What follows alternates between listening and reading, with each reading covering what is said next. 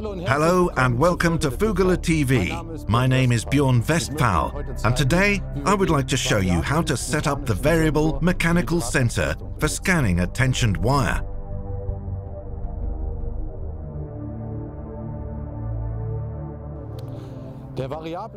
Because of its accuracy, the variable mechanical sensor is ideally suited for tensioned wire scanning.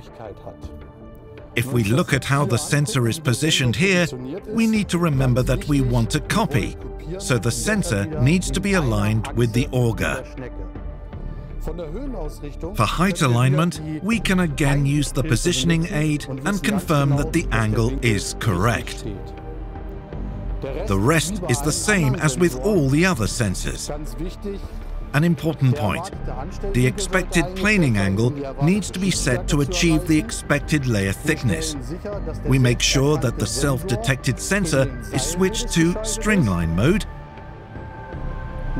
then use the quick setup key and switch on grade and slope control. The sensor now follows the reference, in our case a string line or a tensioned wire. The operator can easily see on the LED cross, which is also visible here on the sensor, if any grade and slope control positions are moving up or down.